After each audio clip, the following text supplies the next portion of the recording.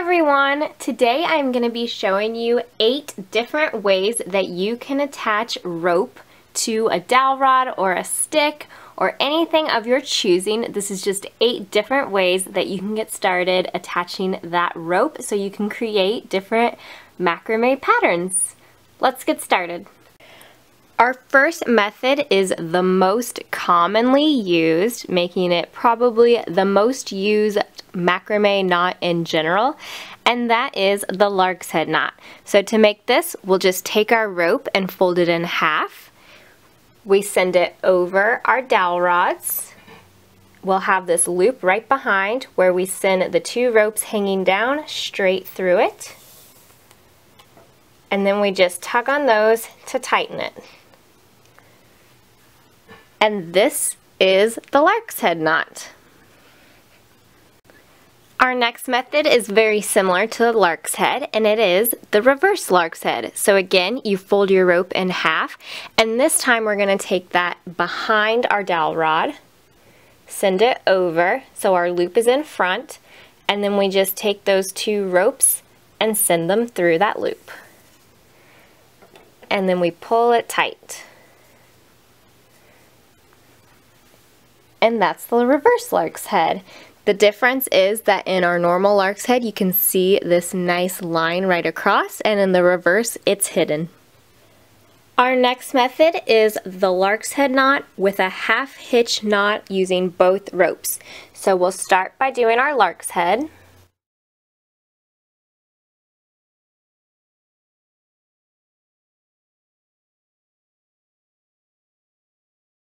So when you have your lark's head done, we're going to do a half hitch knot on each rope. So we'll start with the one on the left. We're just going to take it and send it over our rod so that we have this loop. It goes around and then through that loop.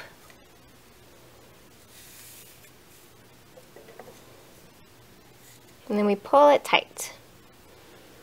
Then we're going to do the same thing with this rope. So we just take it in front of our dowel rod, so there's the loop, then it goes around and through that loop.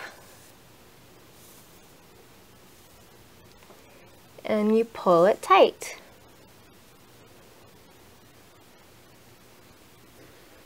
This method's really nice as it gives it a little more width between the 2 ropes and a cool design up top. For our fourth method, we're going to do a reverse lark's head with half hitch knots. So I just send that behind, over the dowel rod, pull the 2 strings through, pull it tight. Then I take my left side to go over my dowel rod so that there's a loop. We send it around and through the loop, pull that tight. And then this side goes over, around, and through. And then I pull it tight. Just like that. So again, the difference is on this one, we have that nice line, and on this one, it's hidden. For our fifth method, we're going to start with a lark's head knot.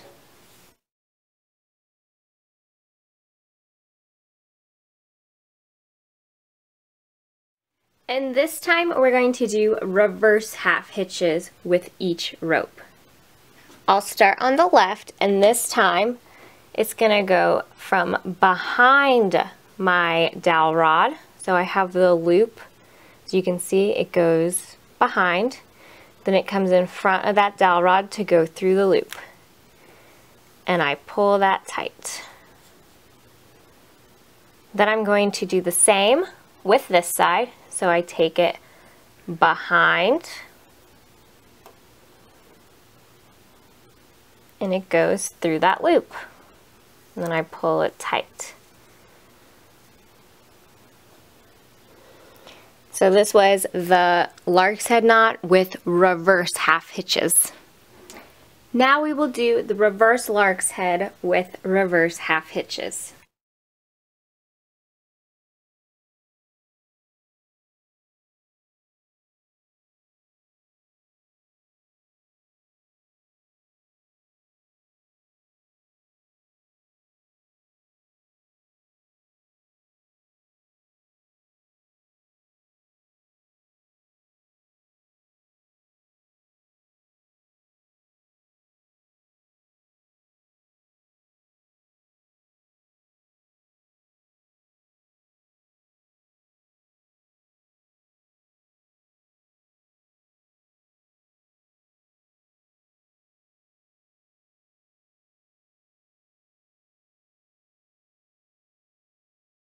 This is a great method if you want it to look like you just used lark's head knots, but you want a little bit of space between your ropes.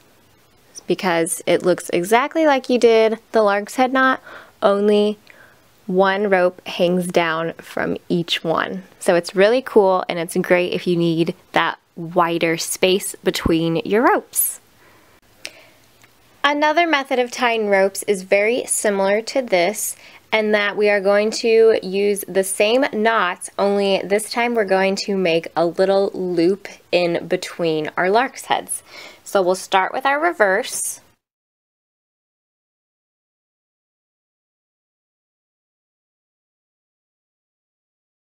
And this time when I have my lark's head, I'm going to not pull it tight all the way. I'm going to leave it a little loose like this. Okay, so it's not pulled all the way tight.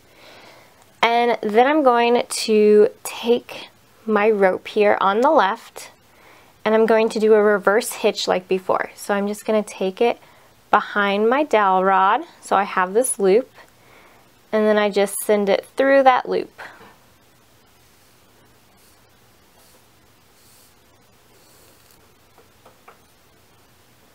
And again, for now, I'm just going to leave it a little loose while I do this side.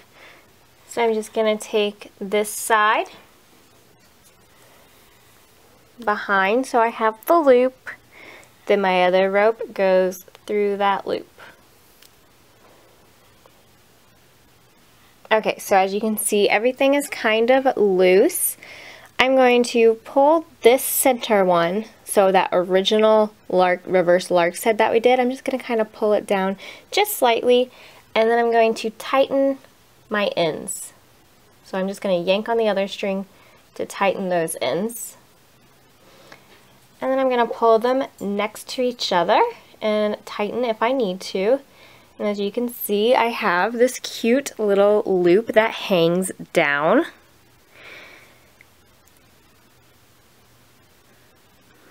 So this is a pretty fun little decorative way, so you could start then your wall hanging below your loops, so you've already got a cool feature added in. You can have a lot of fun with that. And now let me show you one more cool loop method. Again, we will start with our reverse lark's head knot, and we're going to repeat using the same method we did before, where we don't pull it all the way tight. And then we're also going to do our half hitch knots the same way as well. So again, take that right behind your dowel rod and then pull it through the loop. And I'm going to leave it loose as I did before. Same way on this side. Take it right behind. Take it through that loop. Leave it a little loose.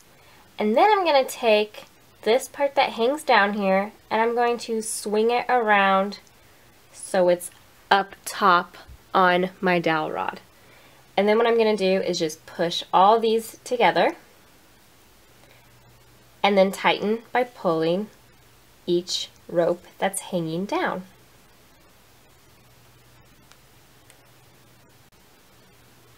Just like that. So now I have a cool loop that sits up on top. So this is also another cool decorative method. You could even use this type of knot to hang your whole project from. So when you're hanging it on hooks, you could use a knot like this to do that. And I do think that this does work a little better with stiffer rope, just so it will make sure that this loop stays up top. So that's your more stiff twisted cord, so like 3-ply if it's stiff, and your braided cord should work pretty good with this method. And there you go, guys. That is 8 different ways that you can attach your rope to a dowel rod or driftwood or a stick or copper rods, whatever it is you like to use. These are just a few different ways that you can do that if you don't want to keep using this knot, which is also very important to know, and it is very effective and it's beautiful and it works great. So if that is the knot of your choice, that's great. It's usually the one I use as well.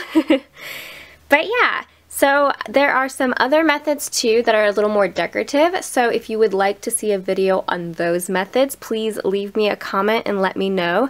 Otherwise, thank you so much for watching, and I really hope you found this video helpful and inspiring.